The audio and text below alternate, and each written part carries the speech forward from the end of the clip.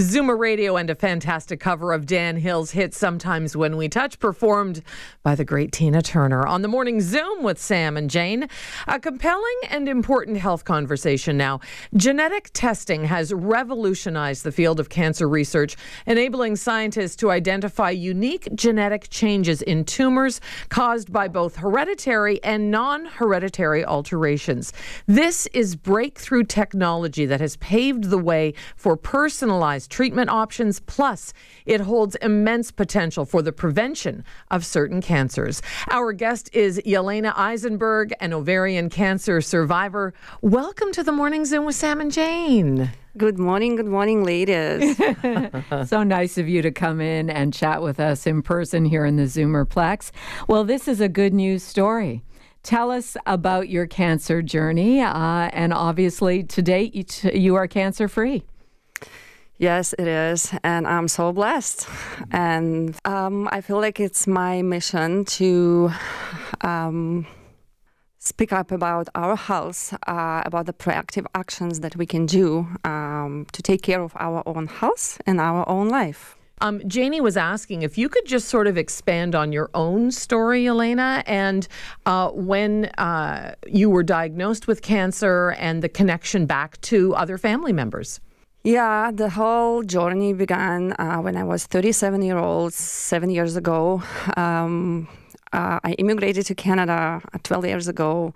One day, the shock just hit me by having diagnosed with cancer, the ovarian cancer, the most lethal one.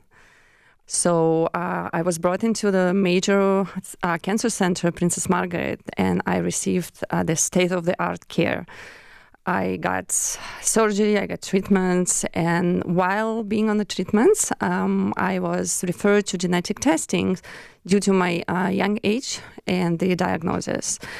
So the shock just couldn't stop hitting me when I was diagnosed with having genetic mutation, that I was a carrier that turned out to be a mutation that I got from my father.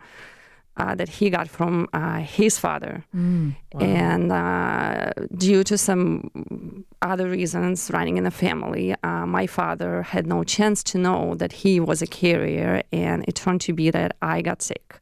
So tell us, genetic testing, as you're mentioning, happened in your journey after you and during your treatment. CARP is advocating, CARP, A New Vision of Aging, is advocating for genetic testing maybe before you end up having cancer to see if you are a carrier. So talk to us about that process, how you can get involved if you've not had cancer, but you're concerned it may run in the family. I felt like had I known that I was a carrier, and I'm a nurse, I'm a registered nurse, I have the medical background.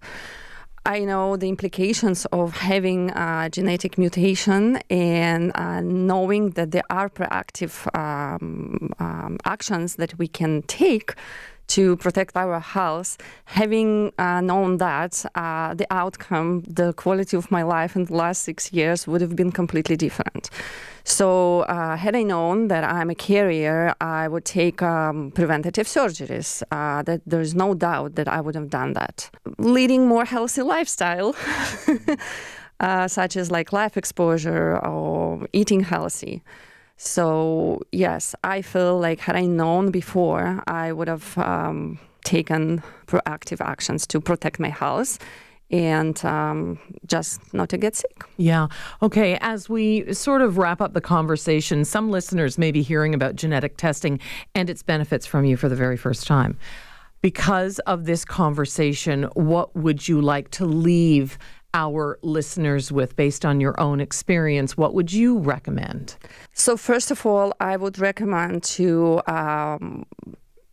all people, especially those who have family members diagnosed with cancers, to go and get tested.